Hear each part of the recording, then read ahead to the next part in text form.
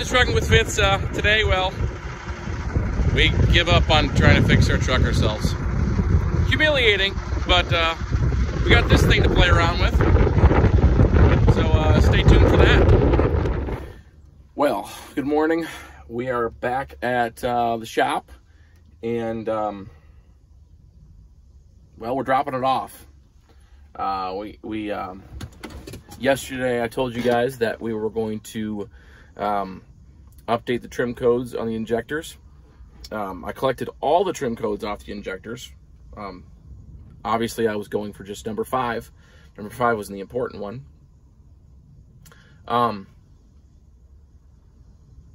it didn't change anything. Also, I turned off the Pittsburgh power box, and it also didn't do anything. So it's not wrapped up in that. So we got other issues. So I guess it could be that injector. It could be air in the fuel system. It could be not enough fuel pressure. There's a number of things it could be. I could keep continuing to work on this, but hopefully you're not mad at me for giving up on her. I've honestly, when I have to leave a truck at the shop, I feel rather humiliated.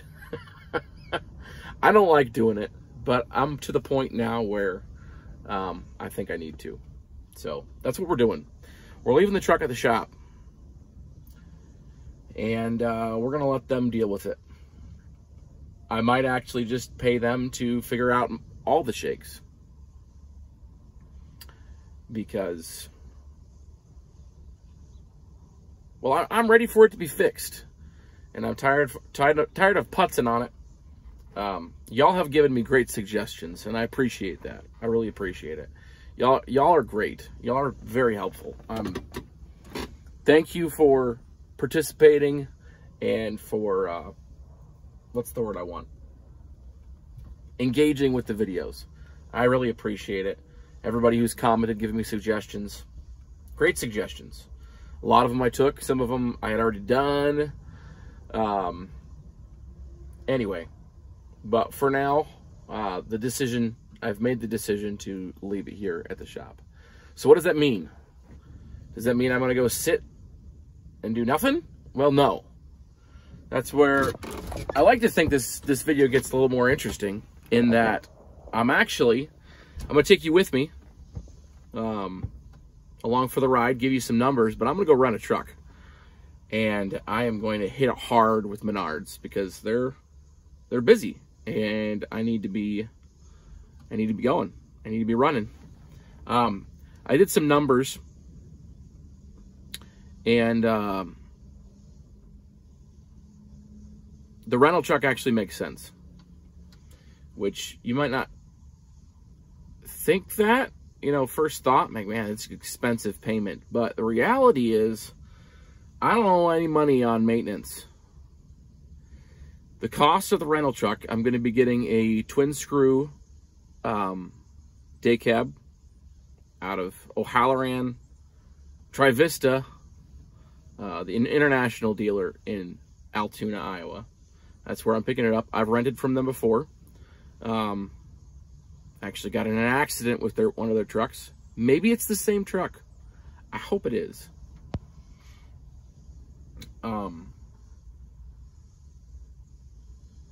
The accident wasn't my fault, if you're wondering.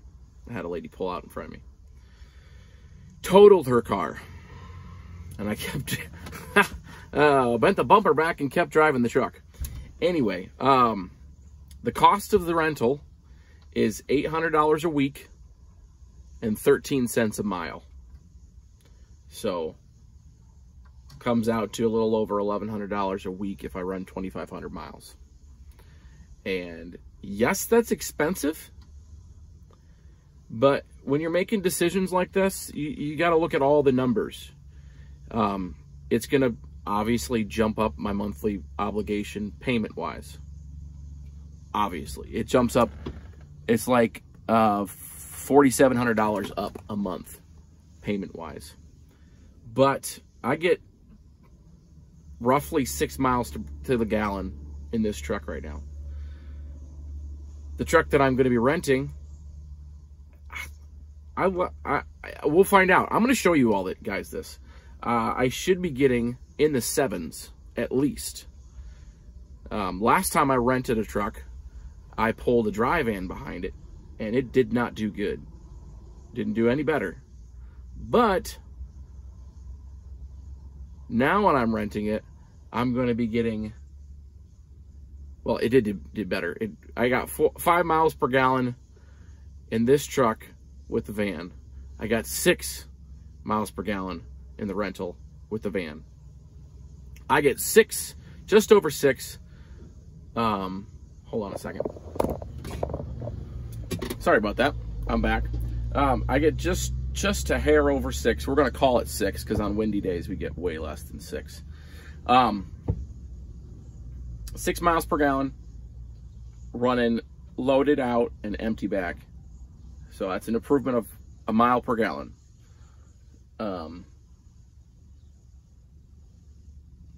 Man, I really want to know what this... This is another reason why I want to do this, is to learn more about fuel economy in these newer trucks. No, I'm not going to go out and buy an emissions truck. I'm not doing that. But this is going to be an interesting experiment, and I plan to share with you guys that.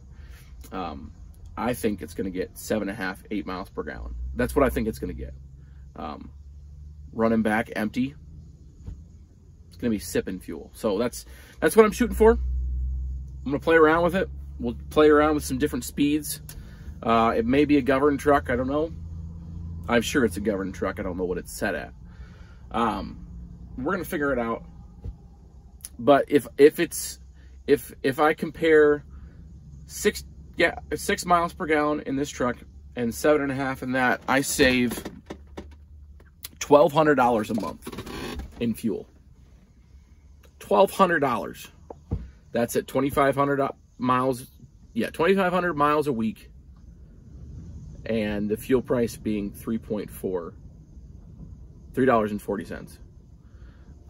I save $1,200, just over $1,200 in fuel at 7.5. And of course, I'm not going to be paying any maintenance on this truck. I'm not going to be working on the weekend on the truck. This is not a pitch for being a company driver, and it's not a pitch for renting a truck all the time. It is a pitch for making it work. So that's what we're going to do. That's what we're going to do. We got it set up already.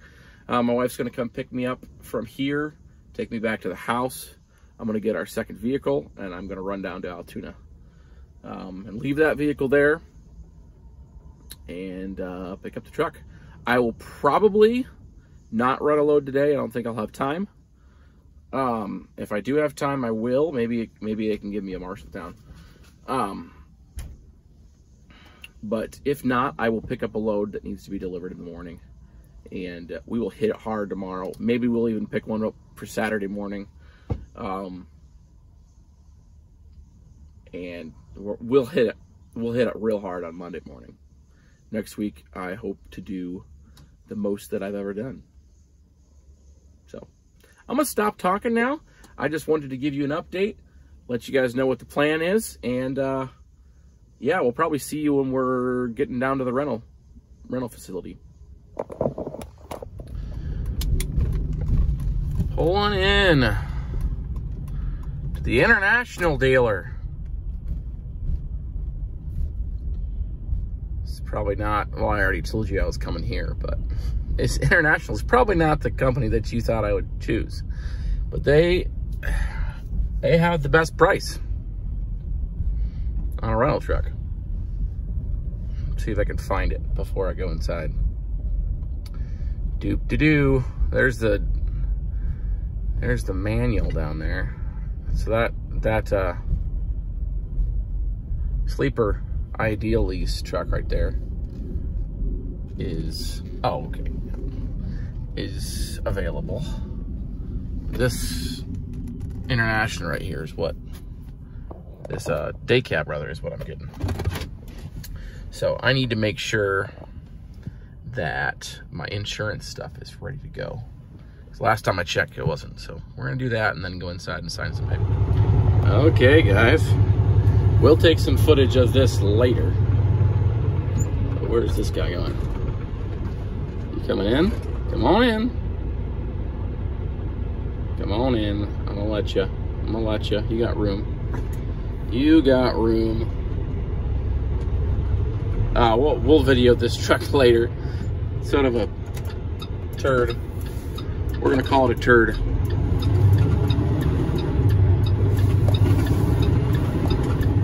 And man, automatic transmission. Well, not actually. You know what I'm talking about. Automated manual. Such a weird feeling. I don't know what to do with myself. Gotta get used to this again. Got to get used to it. I feel so weird. Oh, fun. Y'all having fun yet? I hope so. It's 2019. It's got 290,000 miles. And it's been through a lot, but it's gonna do the job.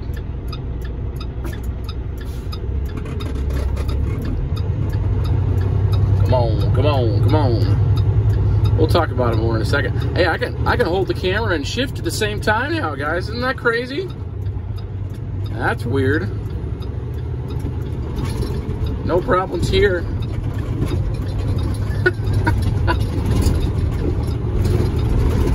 Not gonna know what to do with my free time. Okay, I don't know what else I'm gonna say about it right now. We'll get up the angle and then we'll talk about it maybe even at Menards.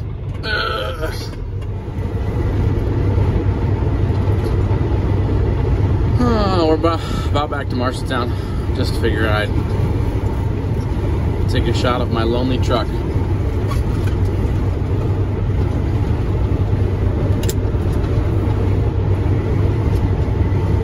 Sitting right over there. Can you see her? She looks lonely.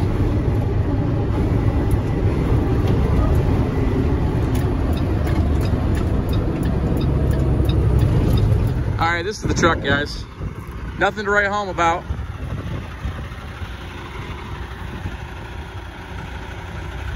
'19 International. Nothing special.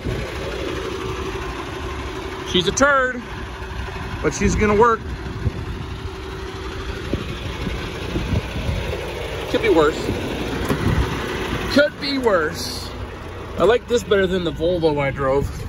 I rented once, but I was really hoping they'd give me the same truck I had last time I rented from this company, which was like a 2023, 2022. It was almost brand new. Does have a 13-speed automated manual. I had to jump to my other phone because my phone died, but this is gonna be the close of the video here. We'll talk more about this truck individually later. We'll probably make a separate video completely on it. Do a review on the truck. Talk all the way through it, show you guys the engine.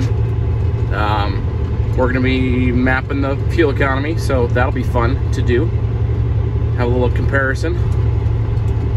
I don't know the exact gear ratio, but I'm sitting at 1350 at 66 miles per hour about.